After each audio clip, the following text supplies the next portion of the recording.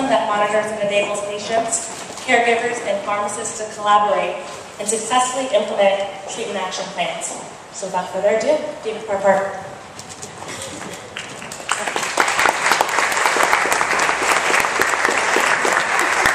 First of all, I'd like to thank Luminary Labs and Sanofi for this wonderful opportunity. It really is a privilege and an honor to be here tonight.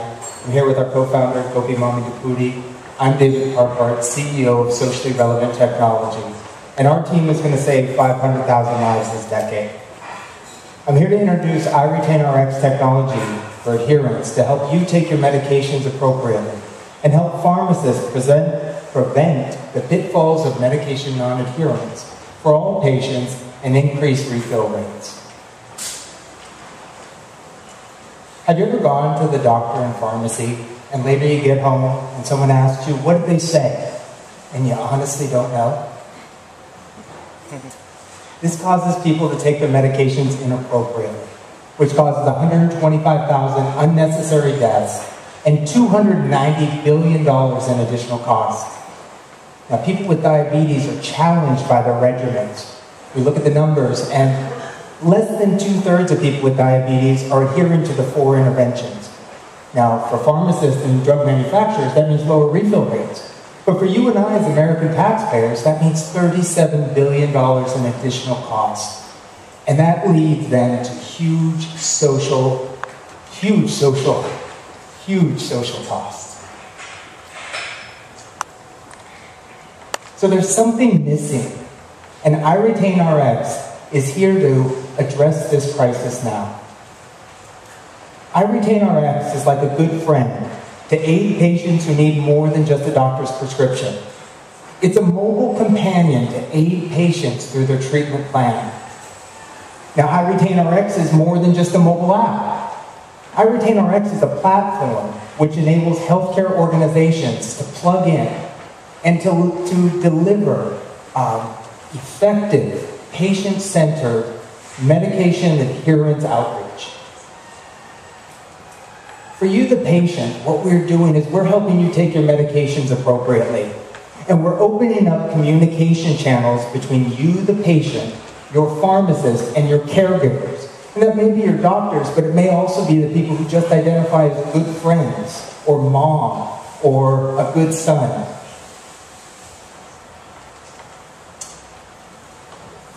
When a patient goes to the pharmacy to pick up their medications,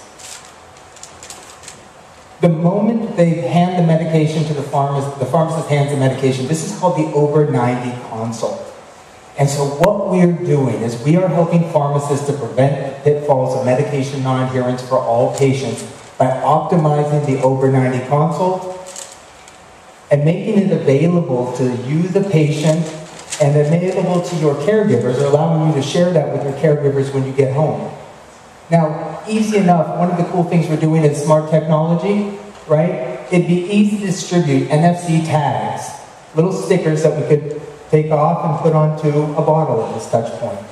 Additionally, we can take a little wallet card. With NFC technology, that can go into the wallet and provide a personal medication record, which can grow and evolve with doctor visits, while at home as you're using the application, and so forth. And this is vital in an emergency when an EMT comes. Now for patients, we're providing free to the marketplace, and for pharmacists, we're delivering this over 90 in conjunction with the American Pharmacists Association and the California Pharmacists Association, free to independent pharmacists. There's 24,000 of those out there in the marketplace. For patients, we're delivering free to patients tools that help you take your medications appropriately. And specifically, the interface for diabetes is awesome, right? NFC is a great touch point, so you could access a mobile app just as normal, but NFC allows us to simply touch and bring up an action. I can touch my pill bottle, and it can tell me exactly what I need to do next. And for patients, what we're doing with this platform is simplifying, informing, motivating, and rewarding them as they go through their treatment plan. Now, specifically for patients with diabetes, we talk about 4 adherence pieces or 4 intervention pieces. We've got our medications, which are important. We also have nutrition, we've got activity, and so what we're doing is making it easy to monitor and track those things too. right? With a simple touch, you can bring up the app and finally get to know your numbers.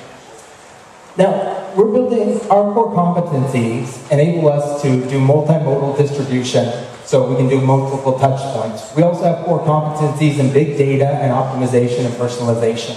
So we're creating a retention risk index to predict non-adherence. Then what we're doing is delivering that index back to providers, pharmacists or prescribers, and allowing us to intervene early for people who are having adherence challenges. And one of the ways we're doing that is through medication therapy management with the pharmacist, either face-to-face or remote. Essentially what we're doing for patients is really trying to take this big idea of a treatment plan and, for a nephrology patient, for example, or for a dialysis patient, they're on 8 medications, right? So we're trying to take this big treatment plan and shrink it down into something that's very simple and actionable. Would you go ahead and start the video for us so we can see how Courtney might use this?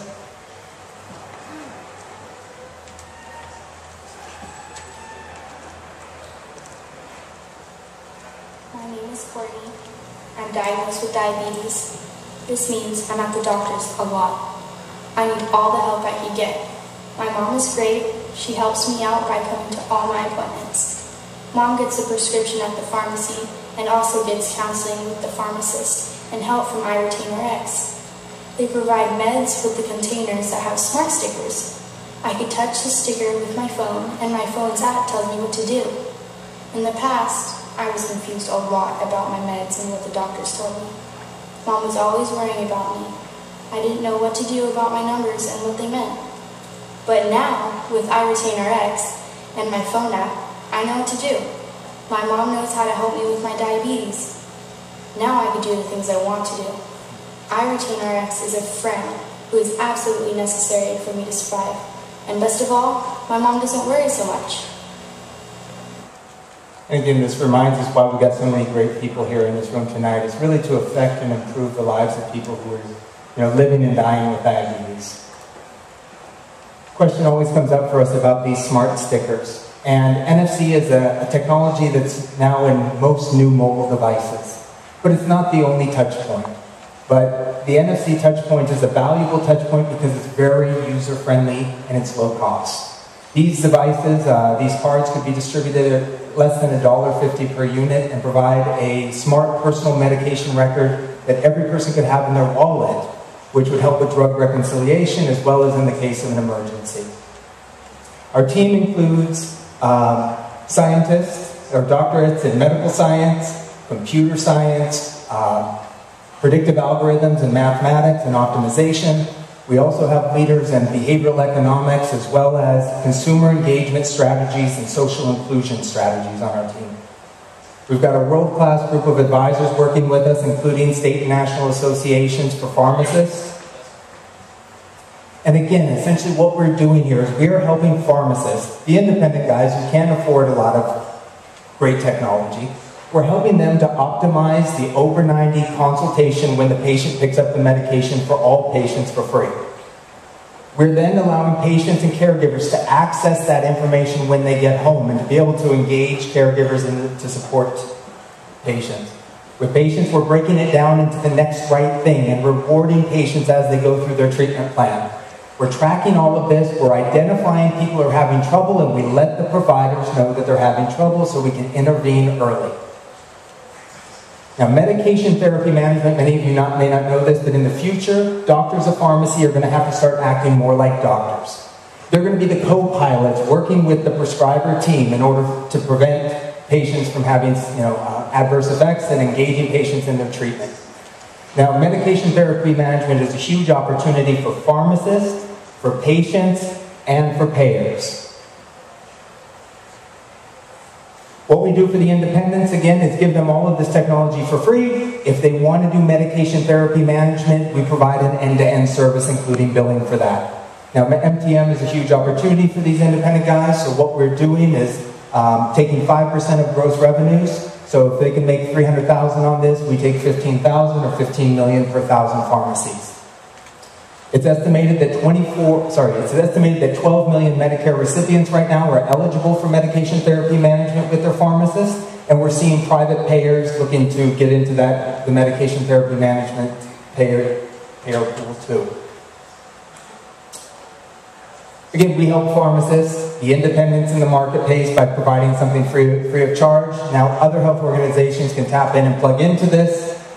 We streamline the over 90 process for all pharmacists and open up a new revenue channel while helping patients take their medications appropriately.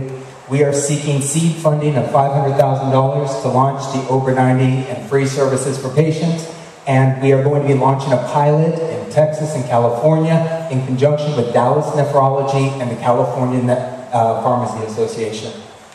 Bottom line here, iRetainRx is going to save lives, it's going to cut healthcare costs, and it's going to provide revenue opportunities for pharmacists and investors. Thank you very much.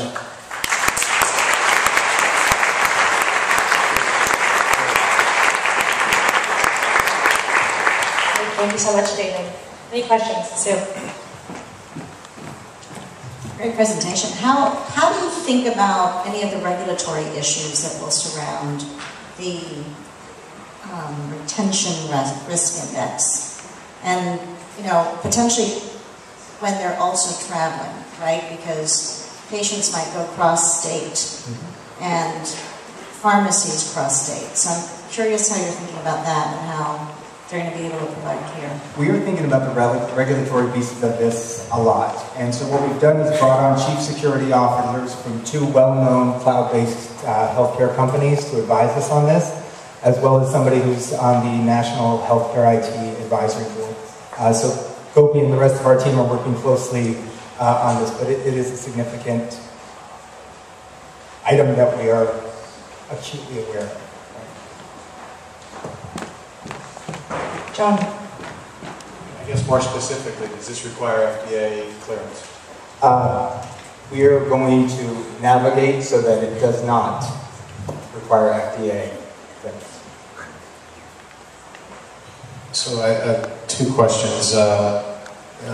After a couple of decades of industry focus on adherence programs, which have, for the most part, all failed,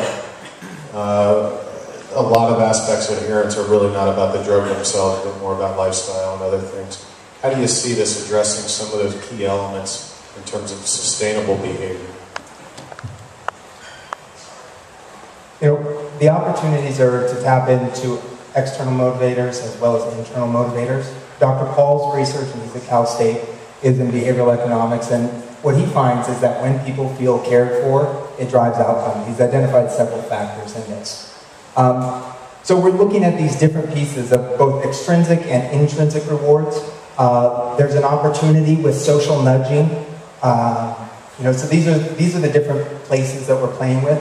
And it also comes down to, you know, we can't do a one-size-fits-all for people, right? So again, Holly, Jen, and our team of optimization experts at Stanford University, they're building this so that, again, the algorithms are about providing personalized content as well as useful numbers, you know, to providers. Follow up in your pilots that are planned. Can you talk a little bit about? I'm assuming those are going to be outcome-based pilots in terms of finding real-life evidence improvements. Can you talk a little bit about some of the ways you plan to look at that and how you plan to measure the impact? So we just closed the deal with Dallas Nephrology, the second largest group of nephrologists, last week. I flew down there and I met with their CEO on Wednesday, so this is very early. Additionally, we're working with a big foundation in the Bay Area and to participate with them in their CMS grant proposal to deliver in nursing homes, both adherence programs and NTM. There's a lot of pieces to that, and I don't know that we could go there, but I mean, it's, a lot of this is fresh. We're moving very fast. Yes, ma'am.